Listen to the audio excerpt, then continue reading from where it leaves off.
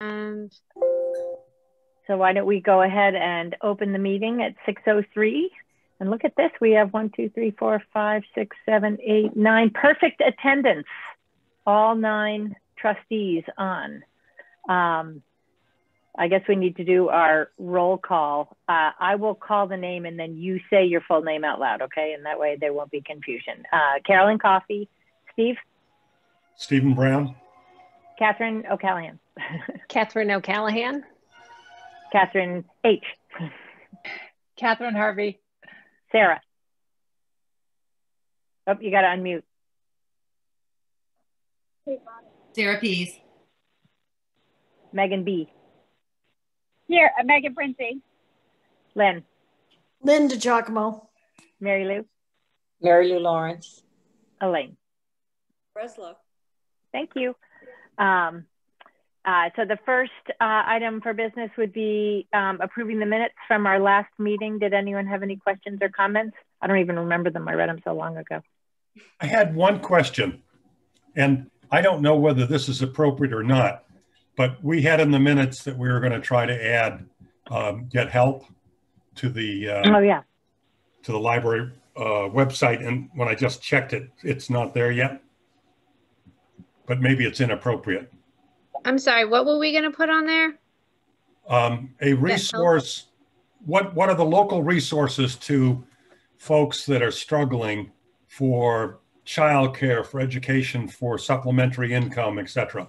Yes, that website that you sent out. I apologize. Yeah, we'll get that on the website. Slipped my mind. I don't know if I had seen it before or something like it. It's excellent. So yes, we need to add it to the website. I will do that. Good, thanks. It's important. Thank you. Were there any other questions or comments? And if not, could I please have a motion to approve? So moved. Second? Second. I think for the minutes, we can just do an all in favor. All in favor, say aye. Aye. Aye. Aye. Any opposed? Okay, the minutes are passed. Lead the way, Megan. Thank you. Good evening, everybody.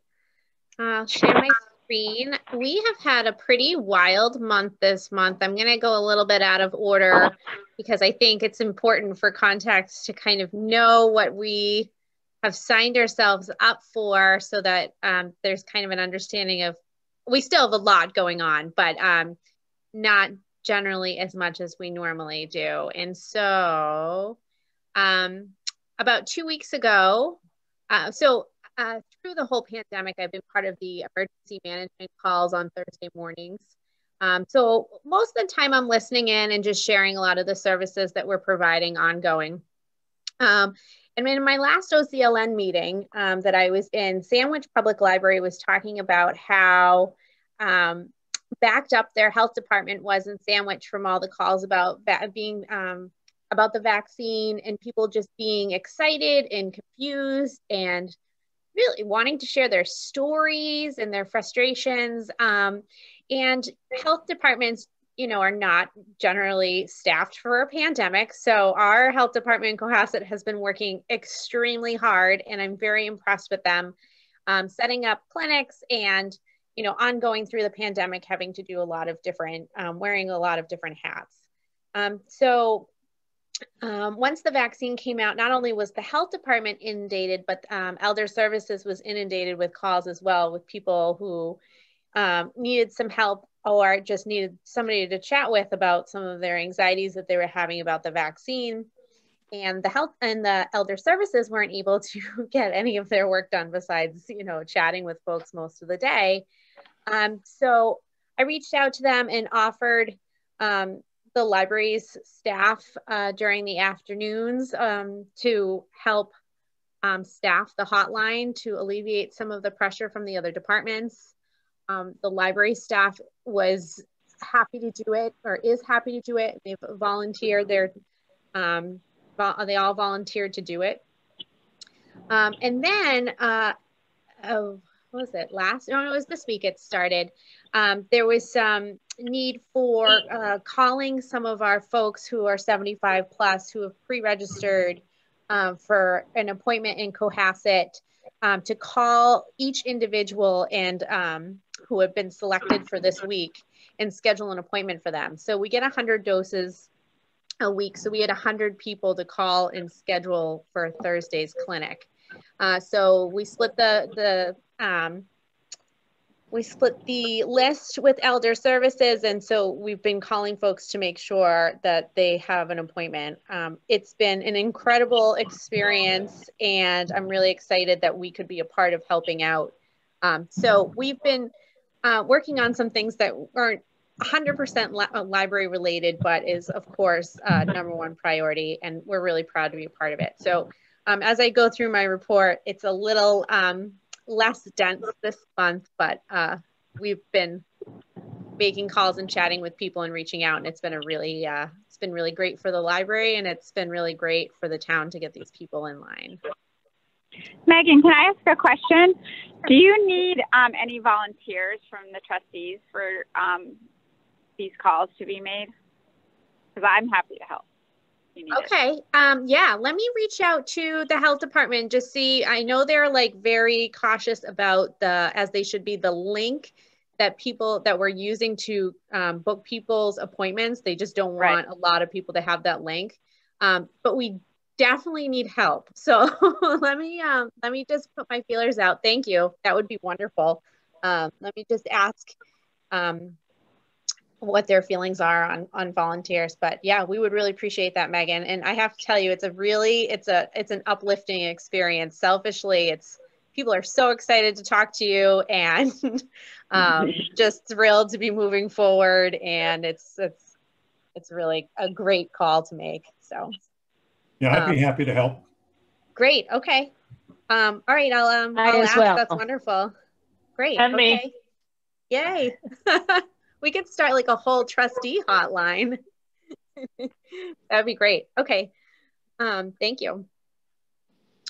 So also another bragging point is that Bronwyn volunteered and was chosen to help run the clinic. So we've lost Bronwyn a little bit over the last 2 weeks, but we're super, super proud of her. I actually can't throw my screen, so I can't look at you, but we're super, super proud of her. And she was one of Bronwyn, maybe 5 or 6 folks in town who were selected.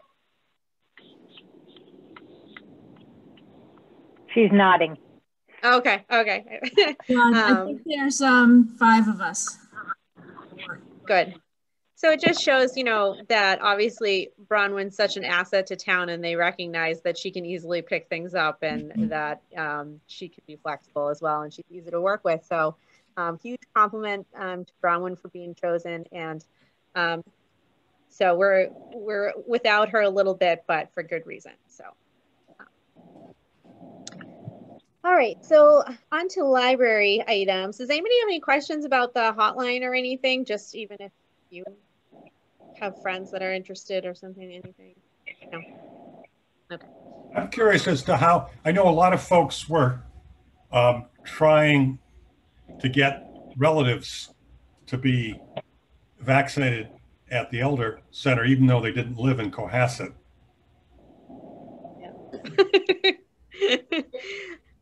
Yeah, so unfortunately, if you don't live in Cohasset, then you aren't able to get a shot through us.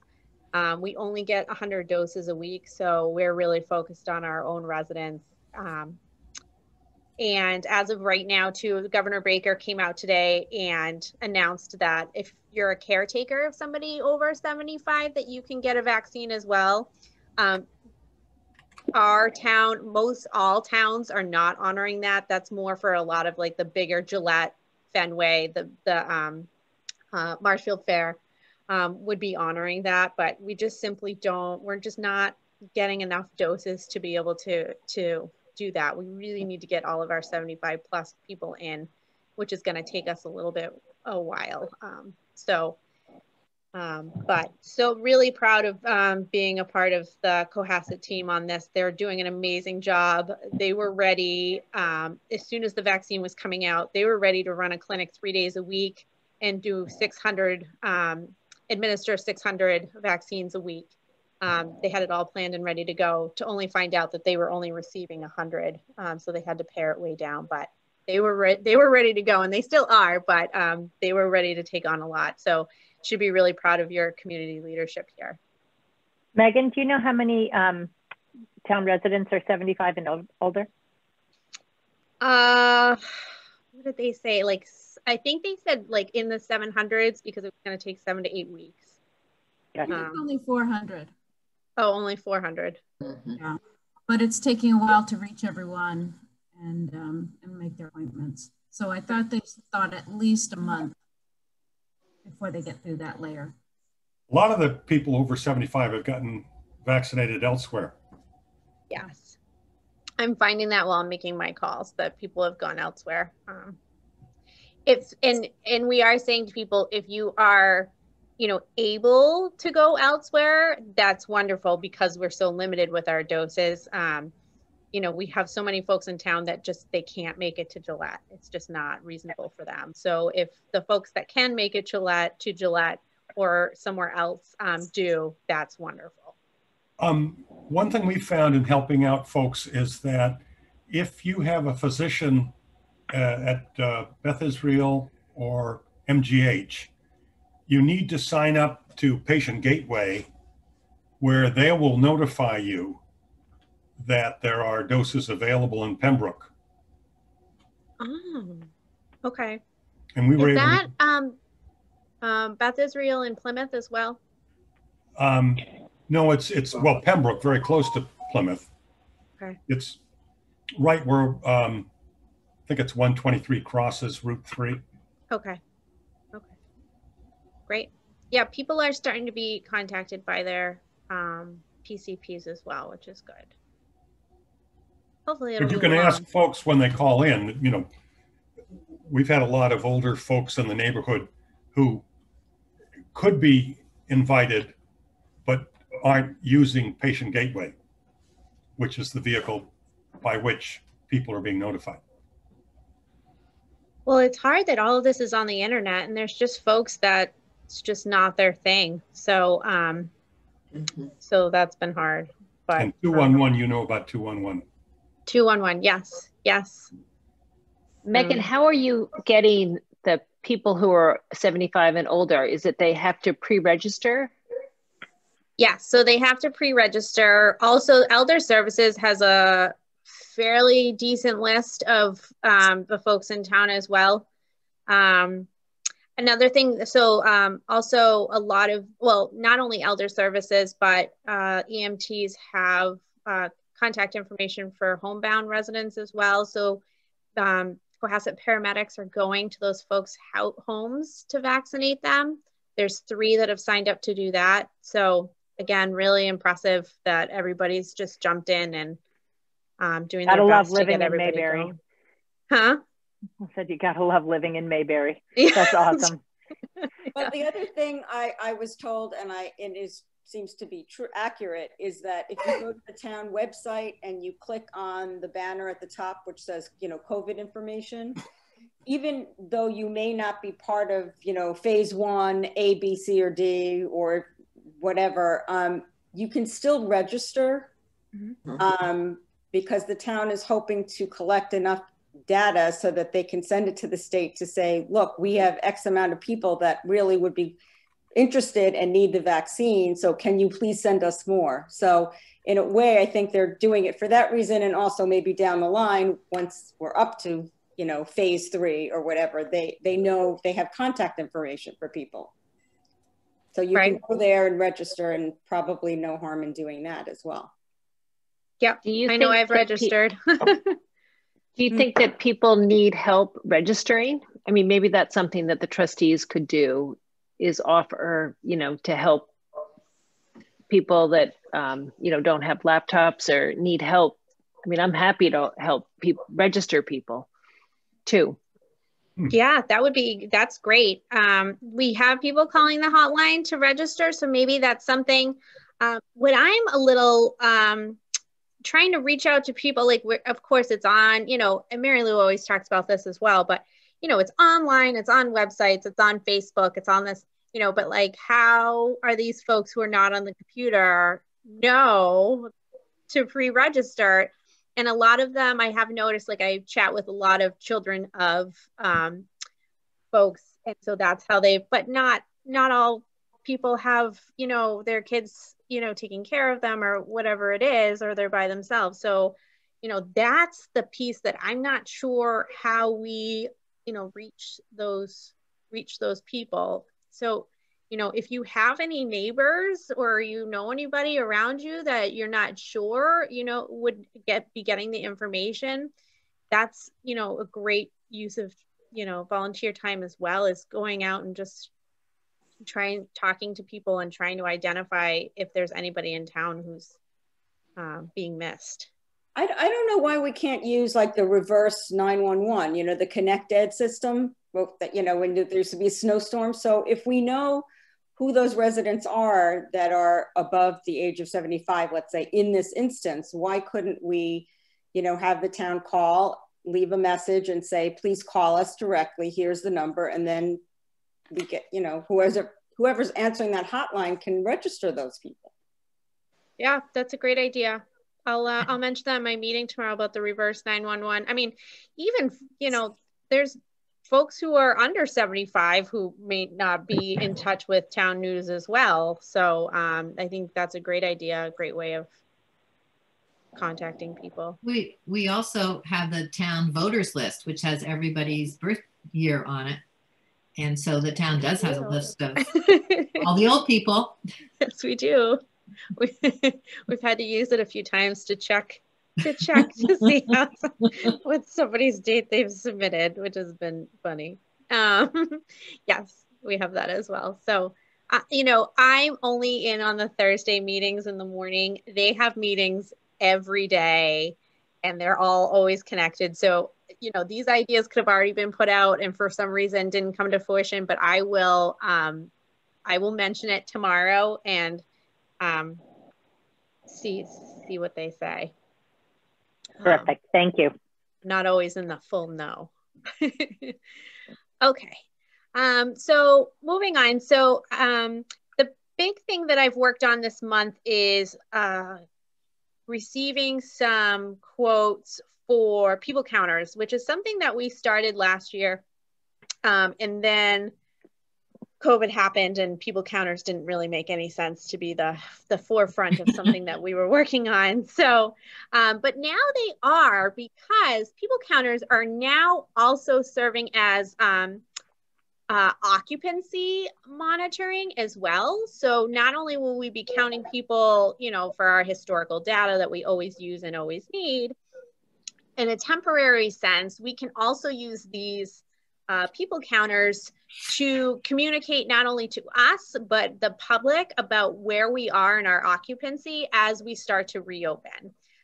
So for example, I don't know if some of you might have seen gyms have been doing it right now, but they have something on their website that says like, we're at 25% occupancy. And at that point, you can make that decision of, you know, am I comfortable going somewhere that's at 25% occupancy?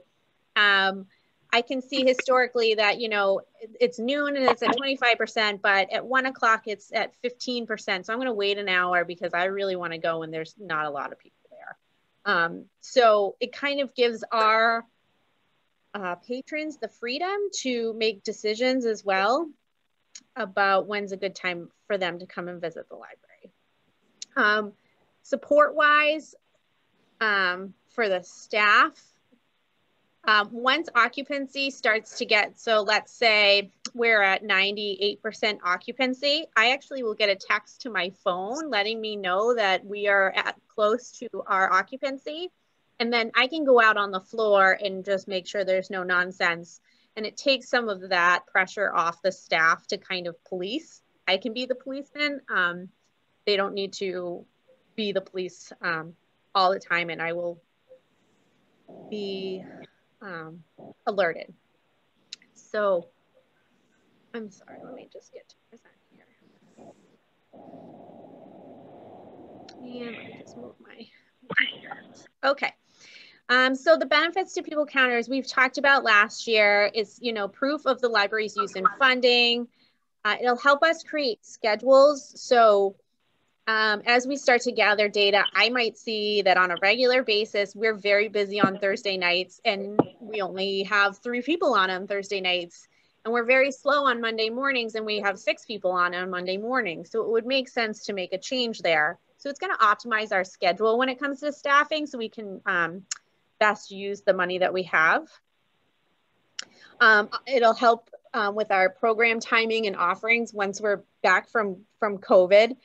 We want to have programs at times that the library is busy in the evening. That would give us an idea that there are adults maybe already in the building and have some time to come to a program. So it'll help with that. Very long term, it could help with our, research on expanding and renovation. Just knowing what spaces people are entering, and I'll get into that in a second. When people are coming, what doorway they're using, that type of thing. As a future option, my proposal is going to be to have, to get 3 devices, 1 for each entrance, and then 1 for the entrance into the children's room. I think it'll be worth our while to have some information on how many people come into the library and how many of those people then go to the children's room. And it'll also help us with the occupancy in the sense that we might be allowing 20 people into the library, but if all 20 of those people go into the children's room, we're having a problem. So it might be worth our while to track their occupancy in the children's room separate than the rest of the building because it's such a popular place. Yep. Do you know, how does it handle, like if someone goes into the children's room and then they come out to ask a question at the circ desk and then they go back in? They get, because they may get counted twice. So it depends on if we're talking about people counting or occupancy. So occupancy, they would be subtracted out of the room and then added back in. With people counting, it would count them again. So, and it would really be more for occupancy that we, because I would be interested too in knowing, that 50% of the people who come to the library go to the children's room, but it'll be hard to do that if people are going in and out because we won't really have a clear number. Which is too bad. It will be skewed a little bit, but generally people don't jump in and out. They'll go in and usually stay and come out. If a child runs out of the room and they're chasing them, they'll come out. But we have a children's librarian on staff most of the time now because we have Megan D. So there but you are right. It would be skewed a little bit, but my hope is that it would give us a general idea. Yeah, for sure. And then the real-time occupancy levels. Okay, and so here's a map of our building. I realize the furniture layout's no longer correct, but this is the general idea. So we'd like to put a sensor going in from the Ripley Road main parking lot and then the Ripley Road's main entrance, right? Yeah. And then the children's room, probably beyond the soffit that's in the children's room.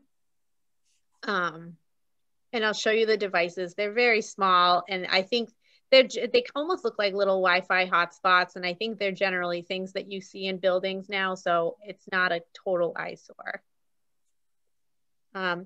So I've had conversations with the salespeople, and I don't think this is a right thing for us right now, but I do find it interesting, so I'm going to share. You probably can't see my mouse, can you? Yeah. Yes. Oh, you can. See your mouse. Lovely. Oh, great. Okay. So you can create spaces. So we could almost track the user's experience. So we could have sensors along the area walking into reference. We could have sensors on the way walking into periodicals so that it would almost give us an idea of where this person's, when you come in, where do people go? Which would be kind of interesting. We could put one over the YA area too. If we were a bigger if we were a bigger company and, you know, while that data would be interesting to us and I think relevant, it's very expensive to do. And I just don't think we need it, but it is really interesting that that's something that technology can do now. Do you know if they would lease the equipment so you could do it for a portion of time and get some data? Steve, they do lease the equipment. It's not the equipment that's expensive, as you'll see pretty soon. It's the yearly subscriptions to their softwares that are really the deal breaker. So you can't get it for just a month where you do a sample and then. Maybe I could ask. Yeah, that's a good question. That's a good question. So we reviewed 3 systems. Draft System and SenSource are both kind of your, I don't want to say run of the mill, but most standard that you would see in a building. We have Draft System right now, which is the beam sensor. So they have, of course, upgraded since the beam, which I think they probably installed maybe 15 years ago. I'm sure you would all know better than I, but so Draft System has, it's a video device. It's called a 3D, do I have it on here? No, it's called a 3D stereo video sensor. So it's video, but it's very analog looking. It's not like a high def video situation. It's ceiling mounted over power over Ethernet, which we already have those ports installed in the ceiling. We did that work last year. Static IP addresses we have already in place. So the annual subscription for all 3 of the devices is $1,000, and it would be about $4,000 or $4,132 to install. Comes with a 1-year warranty. And I did some research on some libraries that they use nearby, and I reached out to Wellesley and Lawrence. I heard back from Wellesley and I did not hear back from Lawrence, and they just said that their experience has been fine. Like there was nothing bad, there was nothing good. They just said it was working. So, which is, I guess, a good review. Then I talked to the folks at SenSource. So they also proposed the 3 sensors for the 3 spaces. Same installation. The cloud subscription is a little bit less expensive. The install was less expensive. The warranty was much better. And their clients are Weymouth and Belmont. I happen to know the directors there, so I actually got to have a little more in-depth conversation, and they're very happy with their sensors. No complaints, does what they want it to do, haven't had any, maintenance issues or needed anybody to come out. Both Draft System and, just both SenSource and Density, which is what I'm about to talk about, do have local technicians. So if there is an issue, they will come out to help out. Density was the, oops, sorry. Just had a quick question, Megan. Yeah. So you mentioned, that these systems, the beam systems were not, high definition, but if is our interest in counting and occupancy, or is it also like, is there an additional bonus of security if there's a high def component? So when it comes to security cameras, it's not the cameras that are expensive. It's, again, almost the same as this, actually. So it's the server you would need to house all of the video information that comes in. So it you have to pay for storage, essentially, for the data that's coming in from the camera, which is fairly expensive. So if this is $840 for the year, just for keeping data for just like a low definition people counting, we're looking at some big bucks to have a video sensor with keeping the video as well. Will they let you, Megan, store it, say it on Amazon, or do you have to store it with them? No, so it kind of depends on who they work with. So they create partnerships. So the company that they choose, they're going to ensure is like extremely secure. So they're not going to use like a cloud from Amazon or Apple or something like that. They're looking at companies that this is all that they do is house. Hard to make the argument that a company would have better security than Amazon or Apple. I don't know. They make their own partnerships with whoever they decide is Sure. appropriate. It would be a way of introducing competition, so you could, these are ridiculous prices. Yeah. No, they are.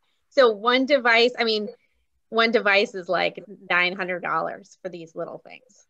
And so I'm yes, thinking more it's about ridiculous. the annual fee to store. So the last company that was really the sparkly shiny company was Density. So they work with big companies like Verizon, MIT, the big universities. They're very expensive. They're clearly the best, but I don't think that we need the best. You won't hear me say that very often, but I think that I don't like the way that they're mounted. So they have to be mounted at 9.5 feet. So they have these poles coming down to mount the sensors. And it just doesn't, it's very industrial looking. It doesn't fit into our look at all. The annual subscription is almost $4,000. It's almost $9,000 to install.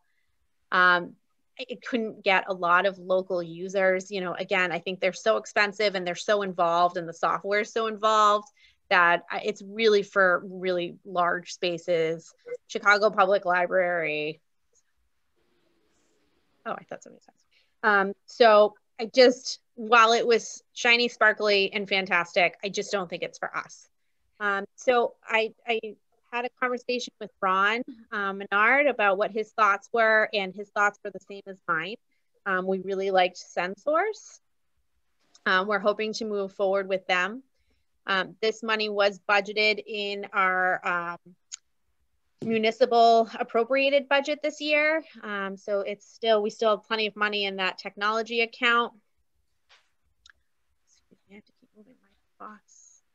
So I think it's visually pleasing. It's just a white, tiny little, not tiny, but it's a white box and it really blends into what we have already. I don't think people would notice it as an eyesore.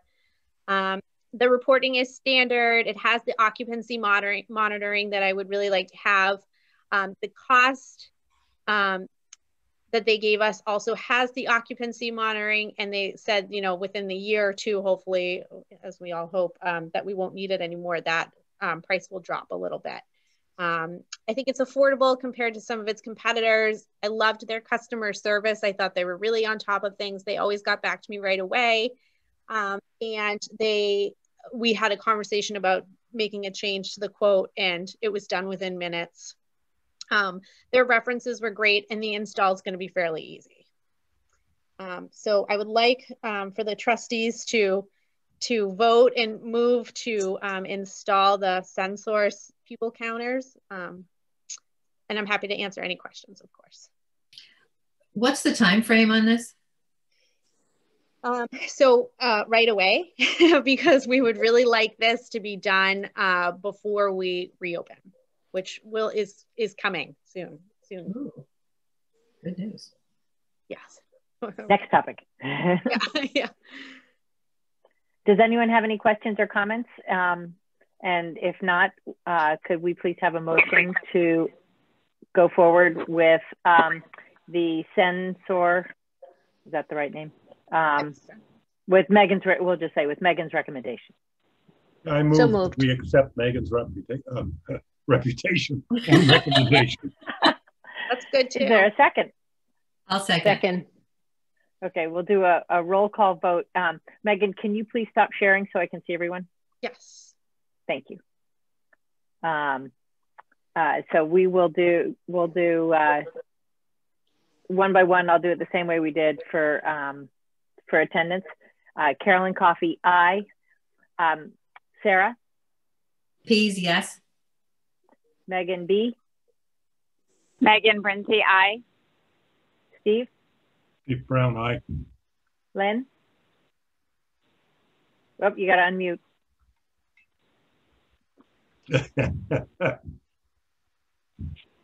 Linda Giacomo, aye. Elaine? Elaine Breslow, aye. Mary Lou? Lawrence, aye. Catherine? Catherine O'Callahan, aye.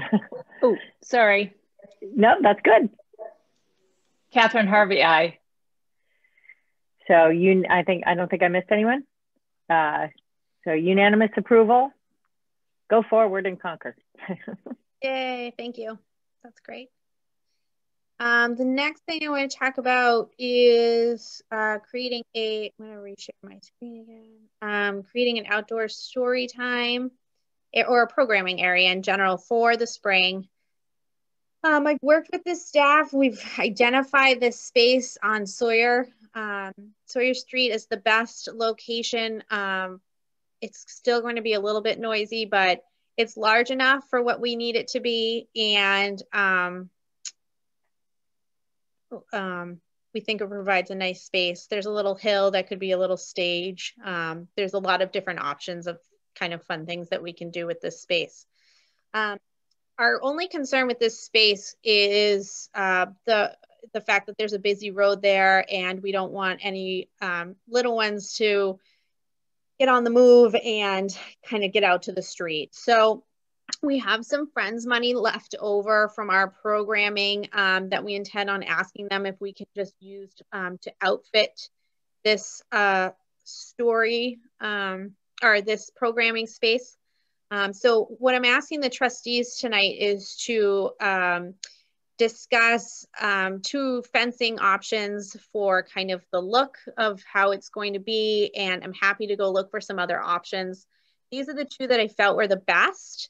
They're about 18 inches. No, I'm sorry. They're both 21.5 inches high. So it gives us a good border. I'm not trying to, really fence everybody in, but I'm just trying to create a border, kind of like just a safety border, if you will.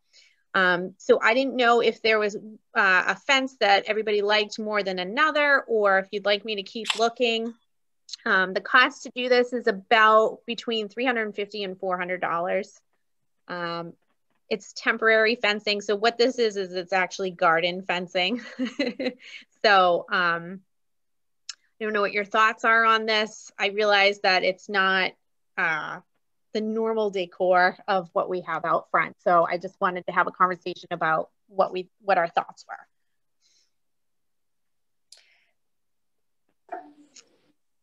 So why is it temporary? Lynn, we'd like to have story times out there specifically, and what we're concerned about is the kids running to the main road. Right, so but you mean when you say temporary, you don't see, how long do you see having it up? I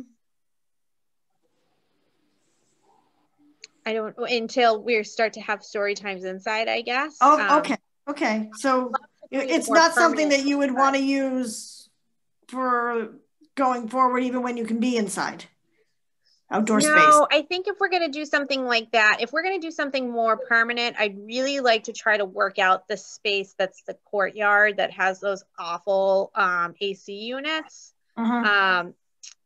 Looking for a grant to try to get some type of sound buffer or something. I really think that's the best spot, but those AC units are so loud that for something that we need to put together fairly quickly, it's just not a great space that's going to work out. But, someday I would love to put together a really nice dynamic program space in that area. But kind of time is of the essence, I guess, for this particular thing. So Megan, my question is, I'm not quite understanding, are you proposing that this temporary fencing go straight across, parallel to Sawyer, or in a circle, or I'm not really envisioning how large a space this would encompass that would be enclosed?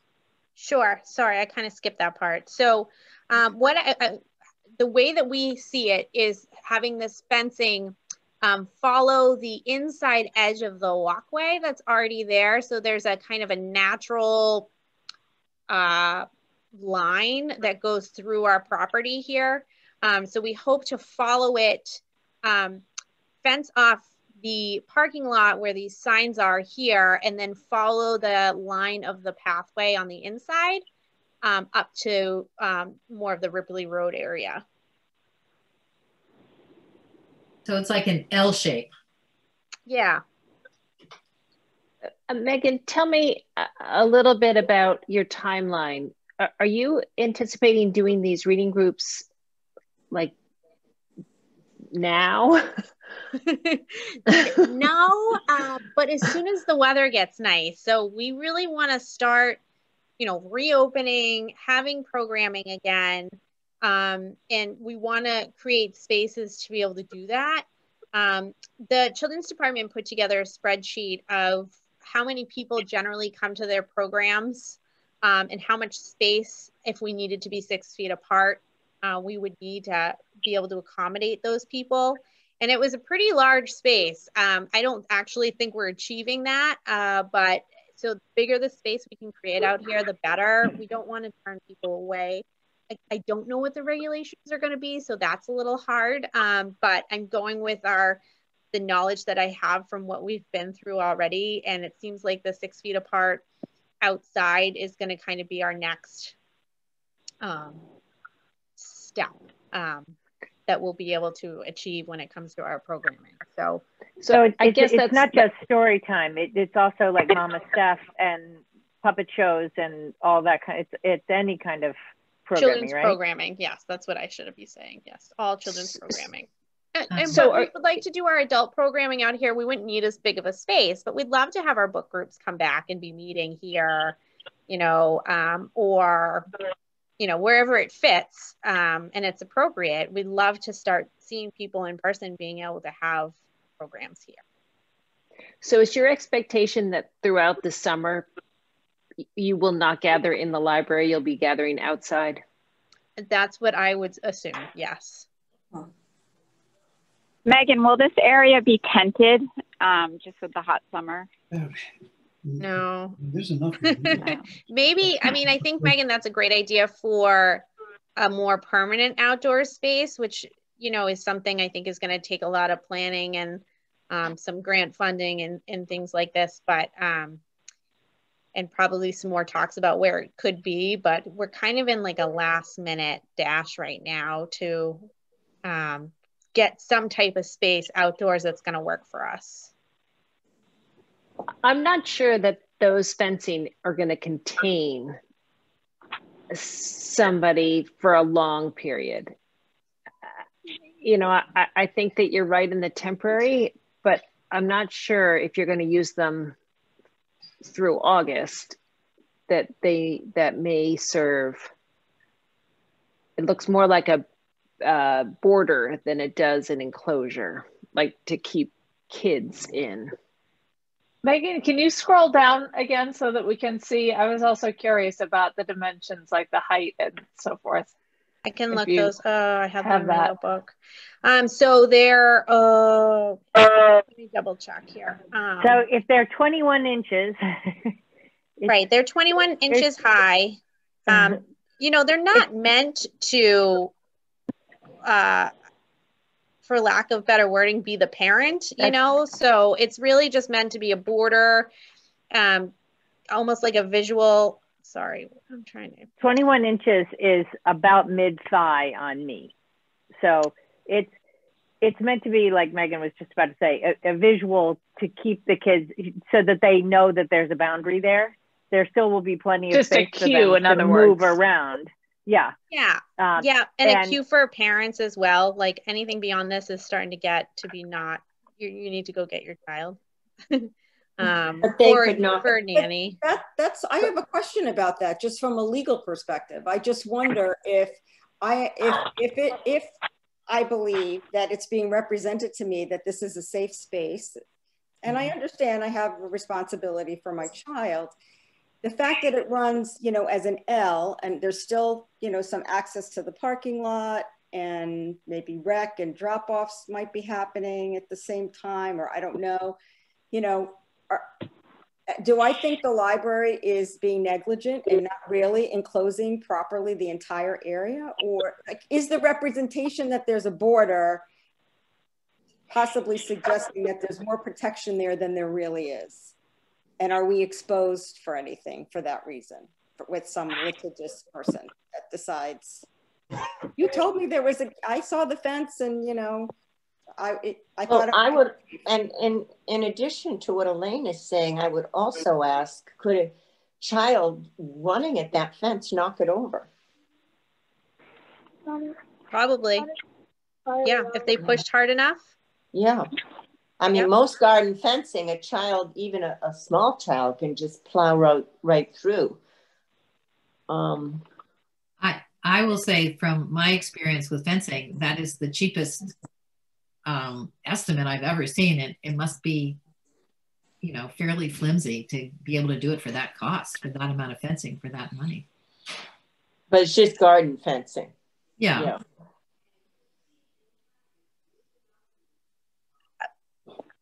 Okay.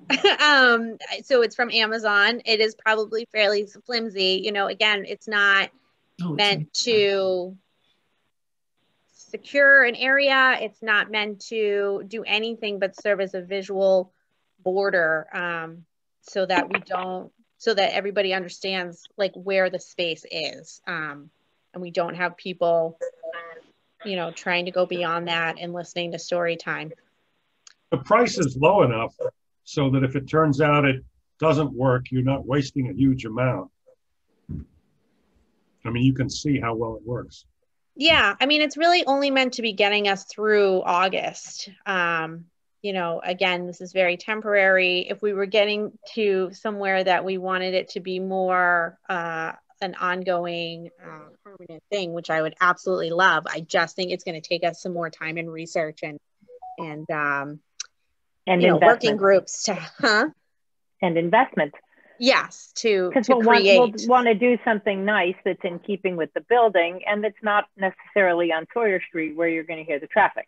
Right. But I think this is a good suggestion. I think that ideally you'll have the performers down at the bottom of the hill so that people can sit on the hill like it's an amphitheater, and as a result, you know, you'll have the children, you know, the performer will be in front of the more dangerous areas and the children will be behind. So I love the idea, and I would like to think that the visual cue would be enough, and that hopefully parents will take responsibility, and that maybe in the beginning of every program that needs to be an announcement. Yeah. That's what I was just going to say. Just announce it to the parents that, you know, you are responsible for your children. Yeah. And, you know, you would all be surprised of kind of, you know, another thing, we could try doing it without and just seeing kind of what the behaviors are. And then if we decide that we need the fencing for a visual, we can go ahead and order it then. I'm just trying to be active towards what we think will probably happen. What if we just got, like, I used to have these, in fact, I may still have them, these little miniature orange cones that you could just set up little cones for the same visual cue, and then you pick them up after the program every time, and you don't have to have this fence around there, and they cost nothing. They're like, you know, part of kid toys. I mean, sure. Yeah. I was concerned. I was working hard on making sure that it was visually pleasing. But if they're coming up and coming down, we can try that. It's an option. I just sort of going back to what Elaine was saying, if you put something out that's inadequate, you have to sort of consider the fact that, you know, are you taking on any duties as a result of the representations that you're making? So yes, it's a visual cue, but are you suggesting, I actually prefer your idea of trying it without, because then the risk is manifest. Okay. Good point. Another thing we thought about is like putting out hula hoops for kids to sit in. So like maybe that would act as, you know, a boundary for them enough that they feel like they need to stay in their hula hoop. I don't know, but yeah. All right, we can try without and see how it goes. I mean, I'd rather not spend the money on cheap thing that looks, you know, and just, I want to be clear, I wasn't balking at the cost at all. But I also, you know, the height of these fences are toddler height. So some kid runs and trips and impales themselves on a cheap, it just, to me, just seems like it's something potentially. I would agree. Adds risk, just different risks. Yeah. Yeah. Okay. So again, it's not the money. It's, I love, and I, oh God, if we could build a patio with a stone wall around the whole thing, and amazing. wouldn't that be great? Have like those, not like the tent, but like the colored overhangs that come through that look almost like sails. Yeah. Someday, maybe. Okay, we'll go ahead without, and you know, if we find that we're having an issue, we will reconvene. Okay. Next. I'll look for my little cones, and you can at least kind of set them up a little bit too. Yeah. If you want. Maybe to start with too, just to when people are coming in, feel comfortable about where their choice of spot. Yeah. Well, the hula hoops would help with that too. The hula hoops are a great idea. Yeah, it's the same thing like when the kids were little, they would each get a little carpet square to sit on in class. And that was your, and now with COVID, those kids know. I mean, that's what they're doing in the nursery school and kindergarten. Or just tell people to bring a beach towel. Yeah. That's their spot. The other thing you could potentially do is just put a rope. You know, if you're trying to delineate spots, just get a long piece of rope. Yep. Yeah. If you want. Anyway. Okay. All right, we'll try without with hula hoops. That sounds good. All right, next, just reporting on Pride Month and Juneteenth. We've been asked by Carrie Thompson to join in the crew to create a kind of a community-wide week of events, which we're very excited about. So we've been chatting a little bit about some of the things that we could do as the library, one of them being a lecture about pronouns, which I think would be very interesting to a lot of people. It seems to be sometimes a point of confusion on how to properly address somebody, and I'm sure everybody wants to do it correctly, and so it's a great, that'll be great. That's by a gender studies teacher, professor at Boston University. The other thing we're exploring is binary flags, again, because we just don't know where we're going to be in this pandemic. We would like to have something outdoors that people can enjoy as well if they don't feel comfortable coming into the library. So I didn't know this, but there are non-binary flags. My youth services assistant librarian told us about this. So having the flags up and displaying kind of what they mean and where they come from. Can you tell me what they are? Yeah, so they represent the LGBTQ community. So there's a flag for each group, and which I had no idea. So if I don't know, I'm sure, you know, a lot of people don't know about these flags. So having them displayed with kind of their meanings and having that as kind of an outdoor exhibit was an idea that was thrown around. We would like to probably do something outdoors just so it can be part of the community as people drive by our location as well. So when that comes a little bit closer, I will chat with you all about it. I just didn't want it to come up in any other of your meetings and you didn't know what they were talking about and you were blindsided. So there are conversations going on about doing something outdoors at the library, and when we decide what that is and what we would like it to look like, we will come and chat with you about it. It's interesting, major universities are doing exactly the same thing. Yeah, you know, it's just, it's time. It's something that Hingham, I guess, has done over the last couple of years. And so we're feeling a little behind because we are, and we would like to start something this year that we can create as an annual event. We're also looking at Juneteenth. We are going to be a part of it. We would like to do some programming towards it. We're still kind of playing with some ideas there. So we will have some Juneteenth programming, but we're just not quite sold on what we want to do. And if any of you have any ideas, we'd be happy to take them.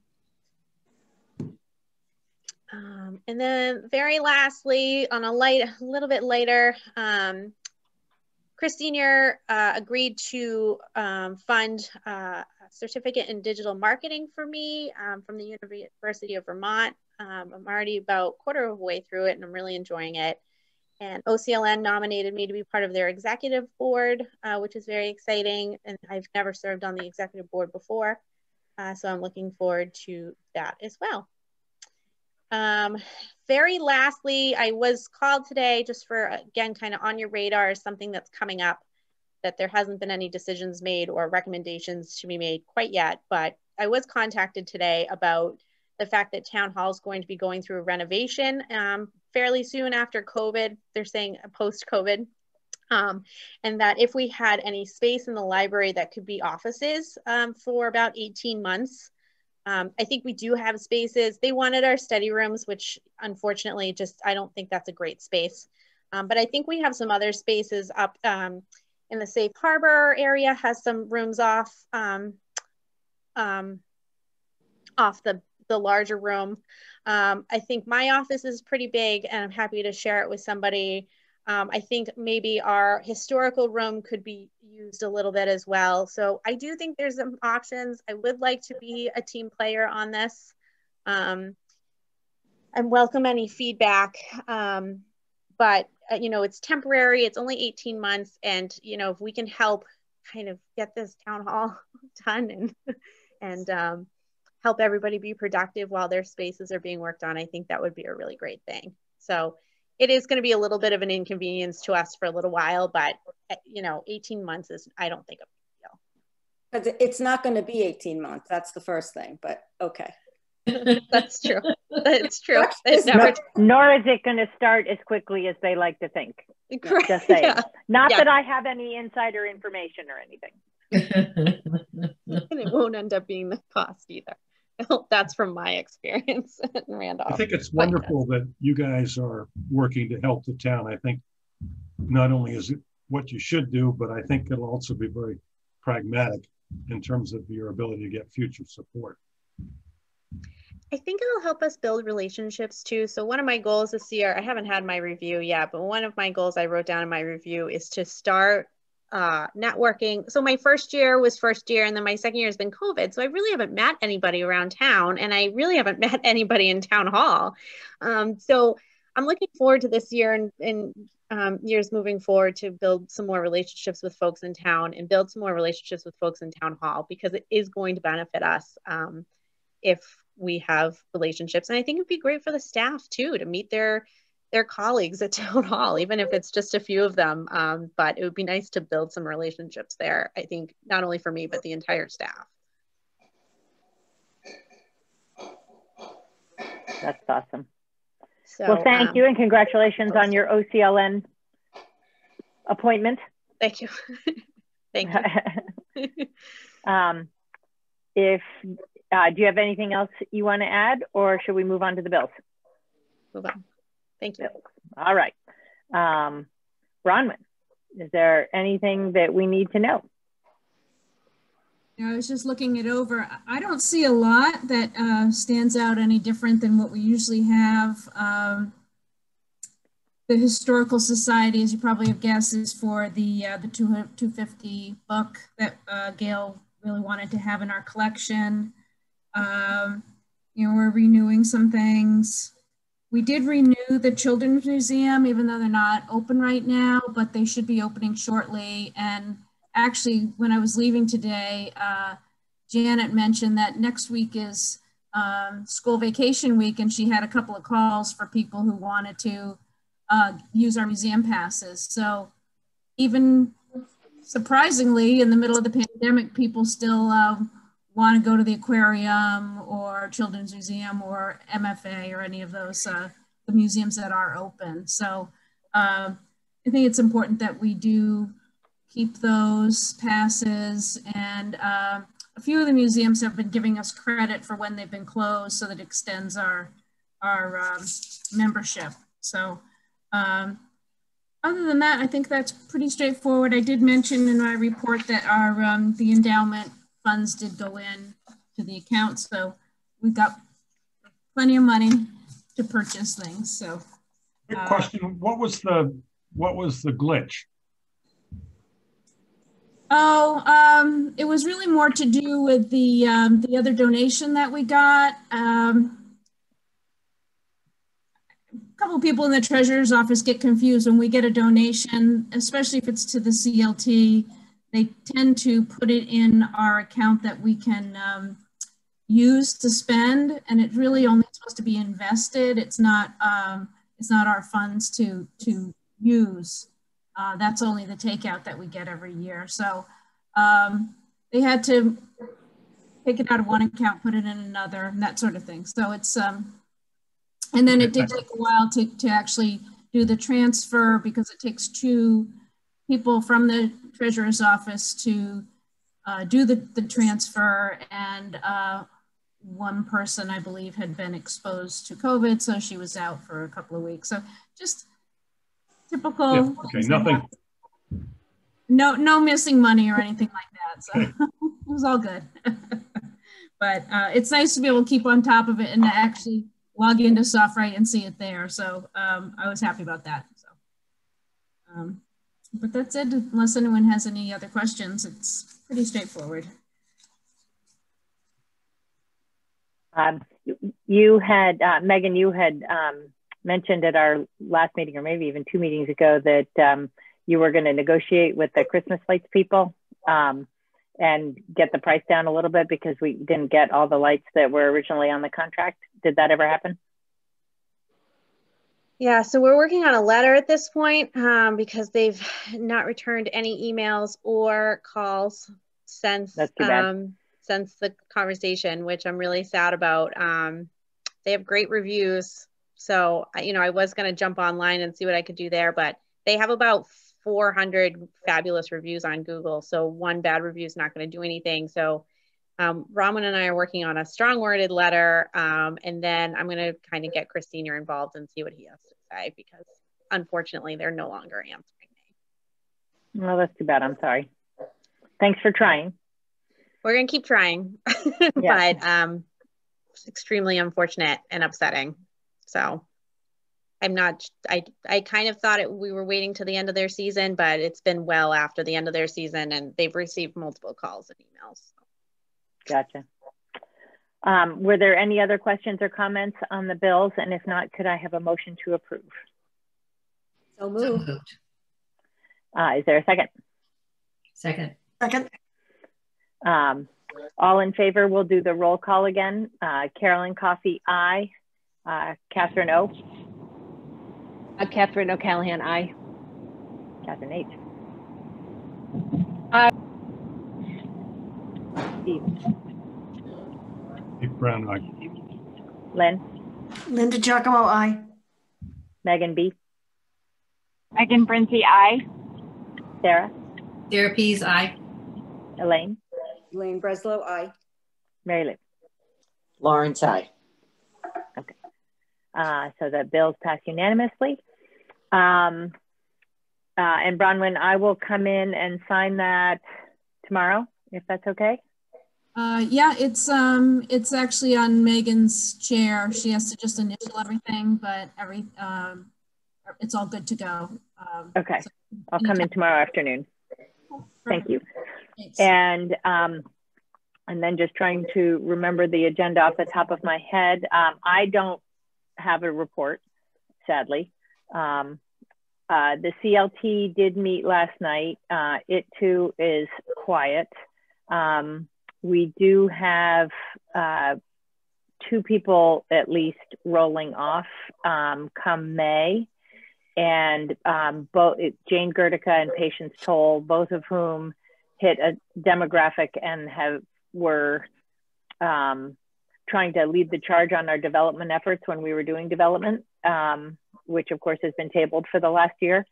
But we will want to find some people to help in that effort once we get kind of past some of the COVID stuff. So if you guys have any suggestions for people you think might be willing to serve, it's a very light load, but we will need to look for a couple of more people.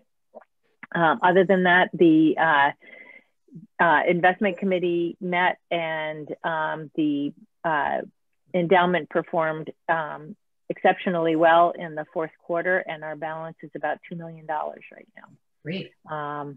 So that's a pretty exciting milestone, and you know, knock on wood, it keeps climbing for us. But it sounds like everyone's doing an excellent job. So that's about it for the CLT. Friends, Catherine?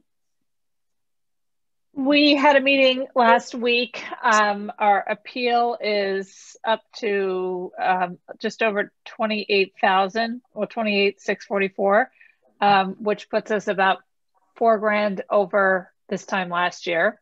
Fantastic. Yeah, so like we were saying last month, that was not necessarily, obviously not expected, and so, but very much welcome. So we added another $2,500 in January. And only other notable discussion was, and Carolyn, you'll appreciate this, we settled on the date for our book collection as Sunday, March 21st. So we wanted to sort of, we wanted to maybe do it in the spring when it's, you know, sort of a more appropriate time for that, and we can be outside, hopefully. Although I think we're probably going to end up maybe using the community room or some space, and we may also do a collection or at least some promoting and signage at the dump. So so the 21st, Sunday, I think we're doing 1 to 4. So if you have books that are accumulating, good books, the good ones, we want the good ones, then hold on to them until March 21st. And that's about it. I was just weeding out, so I'll hold that bag. All right. Thank you, Lynn. Does that? Sorry. No, I was just going to say, does anyone have anything else? Oh, sorry. I just want to interject real quick because I forgot that I received an email from Carol St. Pierre today, and there are 3 trustees up for re-election: Megan Brinzy, Lynn DiGiacomo, and Catherine Harvey. And so you need to, I'll email you, there's an intention form to fill out that I can email you if you would like to be renominated or re-elected. Megan, can I ask a question? How does that work with COVID and getting signatures? Question. That's a great question. I have no idea. I was will figure the that same out for thing. you. Yeah, I know that papers just came out yesterday, but I honestly don't know what the town has said. Carolyn, do you? No, I don't. I know Town Hall opens the 16th, so you can pull papers then. But I would shoot an email to Carol St. Pierre and maybe CC the other 2 trustees and just lob out the question or Beth Anderson in her office, because then they can let you know. And they have a form online too that if you don't want to go to Town Hall, I think you can just print it off and sign it and drop it off. Or I don't think you can fill it in online, but you know, I don't think you have to actually physically go. No, right, for sure, for the signatures, but for the actual nomination papers, I don't think you have to go in person if that's inconvenient. Keep me posted. I'd love to know what the answer is. This is a good year to run if you don't have to get the signatures, just FYI. might run. Maybe we can run early. Yeah, that's hard because I used to bring them to like my meetings, you know, like, and you know, you could bang out 20 signatures in one sitting. That's tough. I guess you have to like post yourself at the dump for a while. What about emails with authorized signatures? That's a good question, Steve. I will, you know, we'll find out, I guess, what the town requirements will be. Because there's a select board spot open this year too. So, you know, I'm sure it's, and school committee. I mean, I guess there probably are in every election, but in any event, I'm sure that they've settled on something. So we'll just have to find out what it is. Is there anything else that anyone wanted to talk about tonight that wasn't otherwise on the agenda? I wanted to just say one thing quickly. I was in another meeting in town last week, and someone in the meeting expressed just mild frustration, but she was trying to get a title that she wanted to read because she was reflecting about Black History Month. And it was a fairly, I mean, it was an accessible, what I would think of being as an accessible title. Maybe it's been in demand in any way, so she had to wait. And she had said that she had looked for a couple of other titles and that weren't in our circulation and within the network. And it was just sort of a lengthy process for her to get to some of the titles that she was thinking about. And then I was really, so I have some regret that I didn't think about anything in time for us to set something up this year. And I would like it if maybe we could think about it in the fall or, oh, sorry, I just lost my video. Hold on. There you are. We have you. My phone rang. You know, that if, just to sort of start the conversation for next year, because I would love it if we could, you know, if maybe set aside a small part of the materials budget or whatever buying we might be doing in December or January, if we could maybe be rolling out some fresh titles in time for February, or maybe doing like a read along a week or whatever, a read along for the month or something to align with Black History Month. And I am wishing that I had thought of that in time for us to do it this year, but in any event, just getting it started for next year. I just want to make sure that we're also meeting whatever demands we have in that area for the, you know, for the patrons who are looking for those titles, fiction and nonfiction. So was it that it wasn't in the network at all, or that it was taking too long to get to them? Yeah, it was in the net. Yeah, it was in the network. This one particular title that she said, it was in the network, and it you know, and that could be attributable to any one of a number of factors for sure. But it just, for me, elicited the question, do we have the titles on hand in our circulation to meet those needs? Is it possible to do short-term leasing of title? Like, can we have, you know, 10 copies that we do for 3 months or something like that to cover that? Because I'm sure it may have been related to Black History Month. So people are like, oh, well, what's a current thing that I can read, you know, to make me feel like I'm, you know, part of this. And so everyone's looking for that title at that time. I don't know if you have to lease the books for a year, or whether you could do a shorter term. So we have a fairly robust lease program that we utilize, that we switch out things monthly. So we have a kind of a monthly swap over. Black History Month. So there are a few, I'm going to say there's about 10 really hot titles right now when it comes to like how to be an anti-racist. There's a whole bunch of them, and they're very, very, very popular right now. This, I think, is probably going in hand with the complaint that we've been getting all through COVID. Everyone's quarantining materials. So anything that's coming in through transit is taking forever. So to get things right now is very difficult, and our things are going out as well. So even if it's something that we own, essentially it goes into transit, it goes to another library, it sits at the another library for 3 days before it's checked out to a patron. The patron brings it back. It gets quarantined again for 3 days. Then it comes to Cohasset and is quarantined yet again for 3 days. So moving things between libraries has been an absolute nightmare. This was a study that was done called the Realm Study, and I'm trying to remember who conducted it. I'd have to double check. We had talked about it very early in the pandemic, and this is the standard that they have set for circulating items between libraries. And I've received lots of complaints. People are really annoyed. It's actually one of the reasons why we launched book bundles, because we could grab things that were in-house to suit people's needs, because people were waiting so long for especially popular items. But I do agree with you. It would be great if we could stock up on items like this, especially for Black History Month, but they have been popular pretty much since March, as you might imagine. So the movement of materials has been extremely poor. And we don't, so normally we have our lease items as a no hold item. So when there is browsing, people can come in and just grab them, but it doesn't make sense right now to have items that have no holds. So everything is circulating. And I would agree with your friend or your meeting mate that things are coming very slowly, and it is frustrating for sure. Good, thank you.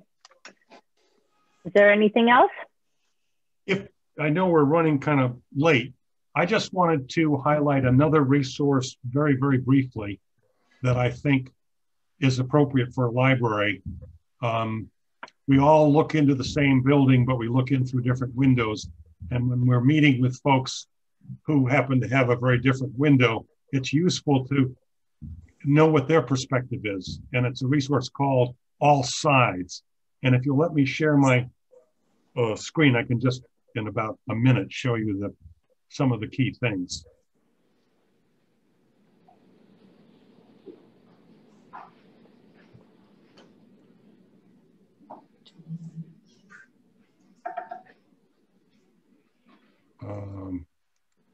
And it's something that if other people feel is appropriate, I think it should be added to our website.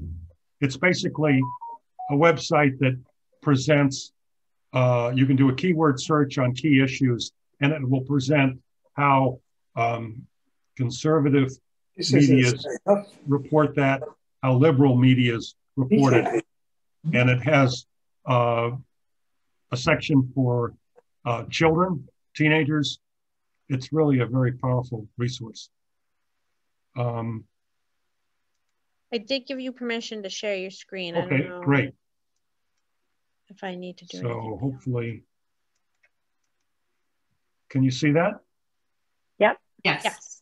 Great. So, for example, take impeachment, which is ongoing. You can see how different groups, I don't know if you can see this, news from the left, news from the center, news from the right. So as you're talking with someone in your family or friends who may look through a different window, you can read what they're reading and get some perspective on where they're coming from. Then there's wonderful program for kids to help them understand it. I think we've all had questions from kids, you know, what is all this about? So it's called All Sides, and it's a great resource. So that was what I wanted to show. And I've actually been using it in some of my discussions, and it's been very useful. That's great. Thank you. Thank you. Anything else? And if not, can I have a motion to adjourn? So moved. A second? All in favor? Aye. Aye. Aye. Aye. Well, thank you all. Thank you for your